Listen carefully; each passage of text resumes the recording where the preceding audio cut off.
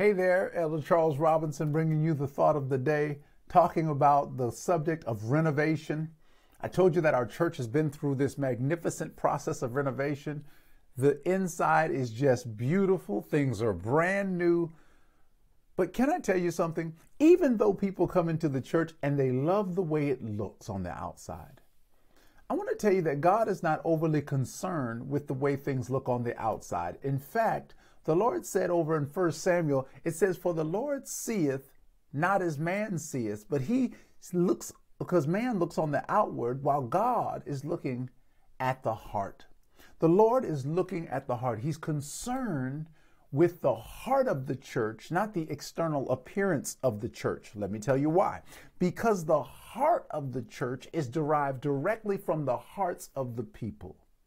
God is concerned about your heart. He's concerned about my heart, because the building is not the church. You are the church. You take the church to work with you every day. You take the church to the grocery store. You take the church to the mall.